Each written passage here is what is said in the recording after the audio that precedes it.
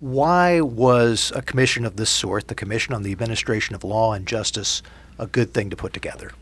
Well, first and foremost, we have 10 million North Carolinians who utilize the court system. It may not be that we're in the courts regularly, but we benefit from a court system that handles criminal and civil cases appropriately.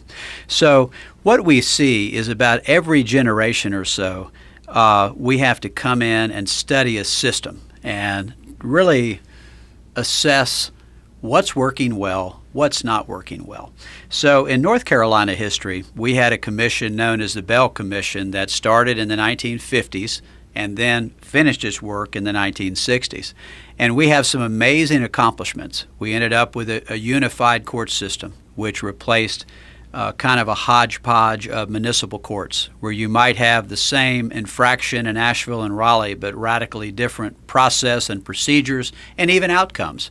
And so from the Bell Commission, we were able to achieve a unified system. We also were able to achieve a Court of Appeals during that time because we realized that one Supreme Court was not able to handle the caseload of a state that was rapidly increasing in population and in the number of civil and criminal cases. So we come into the 1990s and we have a commission known as the Medlin Commission. And the Medlin Commission acknowledged that which we still know, and that is that our courts were woefully behind from a technology perspective. And so that brought us to the point at which I thought we should evaluate the system again to make sure that the outcome in these courtrooms represents the truth and represents justice and represents a uniform outcome across the state. We're a very diverse state. We have the eastern seaboard, we have the Piedmont, we have the western part of the state, we have 100 counties. And it's so important to make sure if we have the same facts, we also have the same outcome in all of these counties. And that's why we felt, among other reasons, why we needed to take a comprehensive look at the system.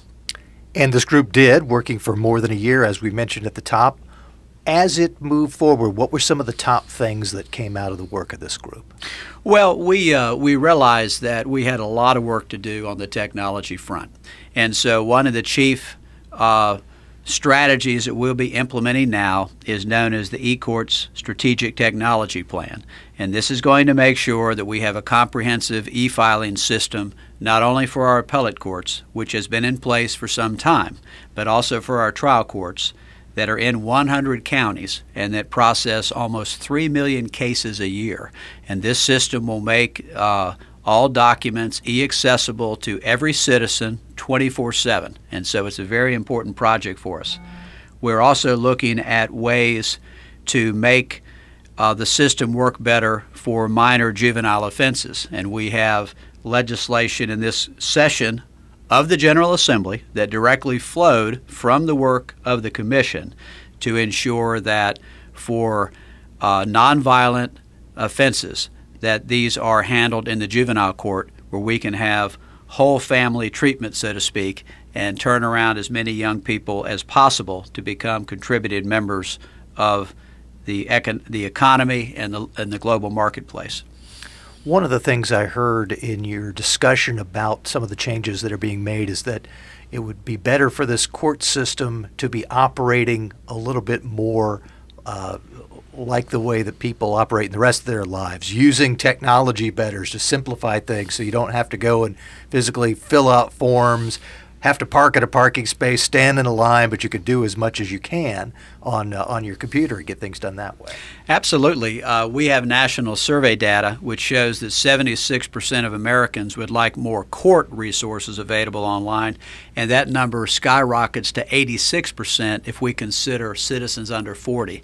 And so I think if you look at the private sector, Amazon and other providers, you have this wonderful online experience in many respects, and then you come to the courts and you're dealing with first generation technology. So we'd like to modernize and update, so to speak, our systems so people can have that same 24/7 type accessibility. And it may be in many situations they will not even have to go to a courthouse but can transact business online.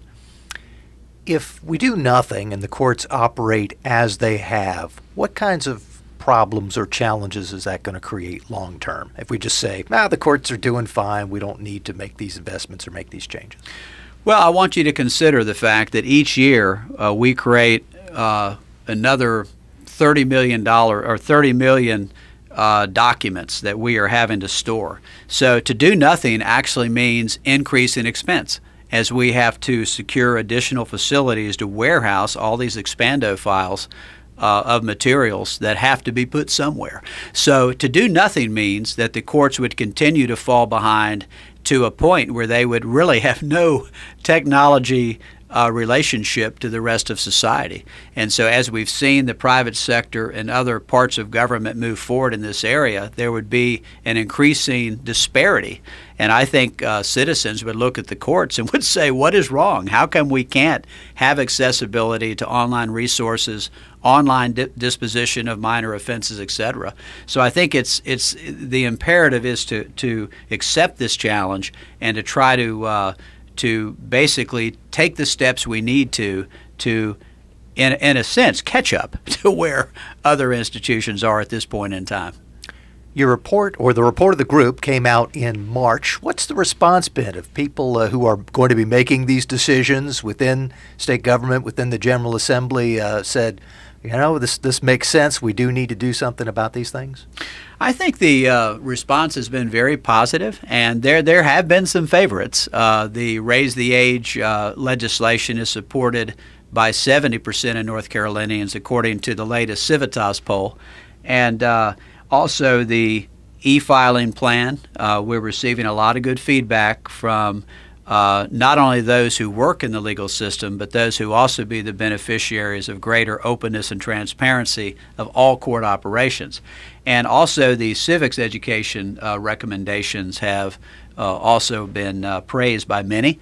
We live at a time, according to recent polling data, where only 26% of Americans can name all three branches of government, and 31%, according to a recent poll, cannot name any branch of government. So we also need work to make sure that the people of this state and country are aware of the fact that in a republic, we are the government, and we have to know how government works so we can be effective in our role as citizens. Our time remaining is short, but if people would like to learn more, including many more of the details about this report that was put together after 15 months of work, the North Carolina Commission on the Administration of Law and Justice, how would they find that information? Well, I'm pleased to share that we're trying to practice what we preach, and this document, the report and recommendation, is accessible online, and they need only go to www.nccalj.org. So again, that's www.nccalj.org.